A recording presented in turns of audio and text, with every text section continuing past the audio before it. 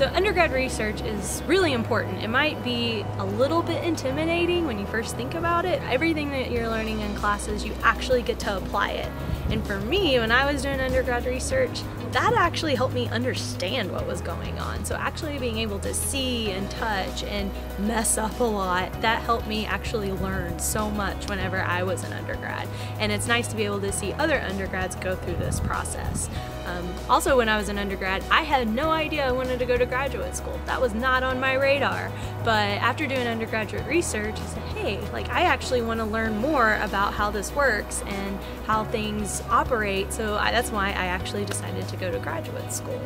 Undergrad research is really important for a variety of reasons. One, I think it's important to see what you like in terms of what type of career you'd want to pursue.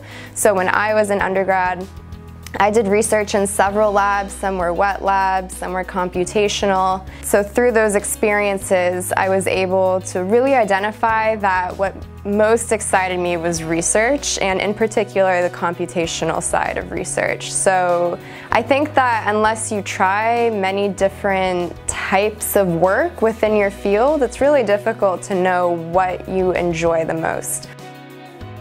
It gives you a better feel of what you want to do and what kind of impact you want to make. Doing the research gives you an idea of where you want to make a difference and how you want to further your career, whether you want to continue doing research or go into consulting. Or I'm kind of in that phase of deciding what I want to do with my degree. It's helpful in sort of leading the way.